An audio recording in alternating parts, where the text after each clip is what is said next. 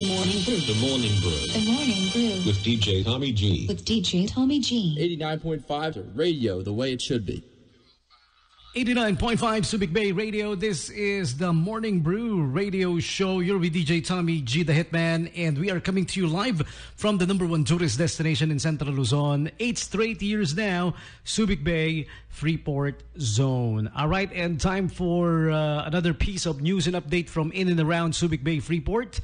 SBMA sees influx of tourists after 2 years of restrictions due to the pandemic, as athletes and their families as well as stakeholders took part in the Ironman 70.3 held at the boardwalk area of the Subic Bay Freeport Zone. All right, the SBMA Tourism Department cited that the race was attended by more than 2,500 tourists, including participants, families, spectators, and the members of the organizing committee. The Subic Bay Freeport has been the favorite venue for triathlon events such as the Sunrise Events Inc. Ironman 70.3 because of its pristine beaches, first-rate amenities, and friendly services.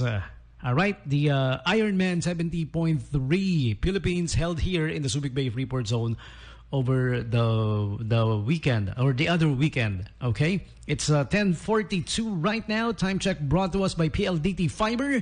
Nothing beats fiber, so great to home's most powerful broadband. Call them up 252 Fiber or 252-3427. If you want the fastest, most powerful internet, PLDT Fiber is for you. Here's our next song. Music coming from the band 9 Days. This one